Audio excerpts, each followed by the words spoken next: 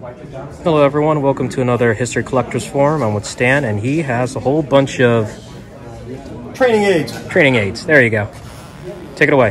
Hi, this is dedicated to Company C, 2nd Battalion, 1st Brigade. In 1969 I was sent there after basic training to be trained as a combat engineer, or in those days they used to refer to us as infantry with high school diplomas.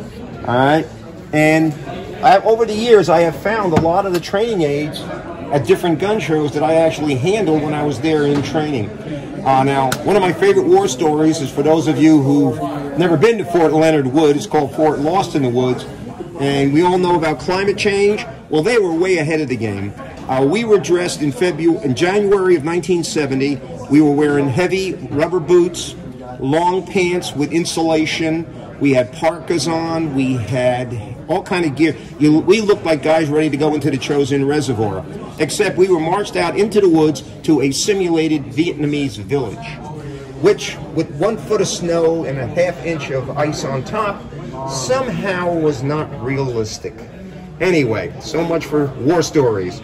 All right, some of the gear that we were trained on. Over here, we'll start out with commonly called toe popper, or the M14 Mine. You take a sledgehammer, make a hole in the ground about the size of a cupcake.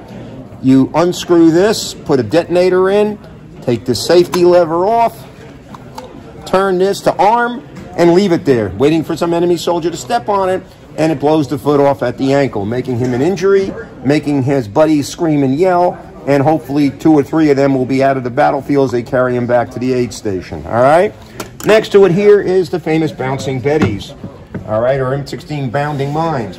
Contrary to popular belief in the movies, if you step on it, it doesn't go click, and all your buddies freeze, and then somebody comes by and tries to dismantle it. Once you step on it, all you can do is drop to the ground and go, "Our Father who art in heaven, hallowed be thy name, the kingdom come," because it's going to go off. And it bounces up. Sometimes it used to be called the castrator. It bounces up, and it spreads BBs off in all directions, shrapnel. All right? And this is the fuse on it. You can also rig it up with a tripwire if you want to mess people up that way. But you cannot, like in the movies, step on it and just stay there while guys try to figure out how to save you. It's all over. You stepped on it, you're going up. All right? Tripwires. We were trained to use tripwires. The yellow is for desert, green is for vegetation. We were trained on the Claymore.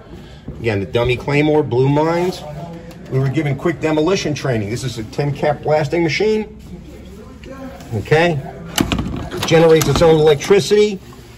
All right. These are called mine cards. These are a quickie course in U.S. landmines. How to, what to do with them, how to set them up.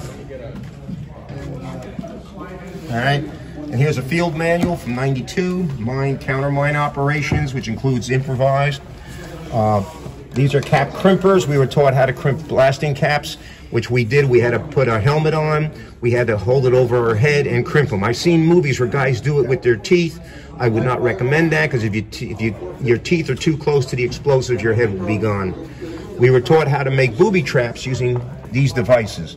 One of these is a pull one. One of them is pressure release or pressure push down. This one here is tension release. You cut the wire, it goes off.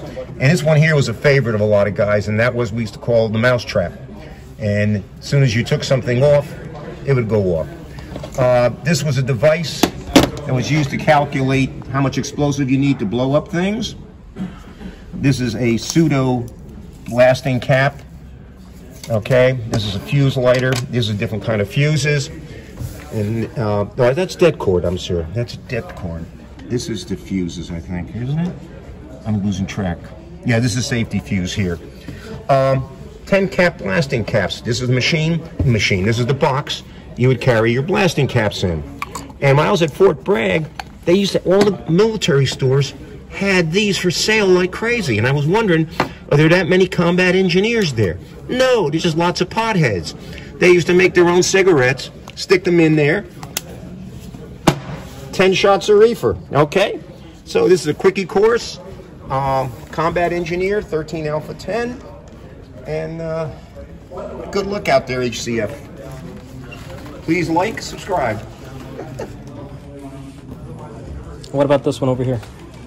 Oh God, yeah, go back. Okay, For the big boys, this is the anti-tank mines, okay? You unscrew this part here, you put your detonator in there, you then screw this back, and you turn it to arm, and any pressure from a vehicle or a running person will set this off. If it's a person, they'll be vaporized. If it's a vehicle, you'll probably blow the tire or the tracks off the tank. This one here, I found, is a really early model used in the Second World War. And these were commonly issued on half-tracks. What they would do is, when a half-track was parked for the night, they would pull these off and lay them in a circle around the half-track. So if they got attacked at night by a bigger vehicle than a half-track, it could blow the wheels off of it, or the track. Again, this is the book you get when you go to basic AIT. It has everybody's pictures in it, pictures of us during training. And one of these days, I've always said I'd do it, and then I stop. I'm going to have to go through and cross-index it with guys who, with the names on the Vietnam Wall. I just didn't have the heart to do it. And that's me back in back in 1970.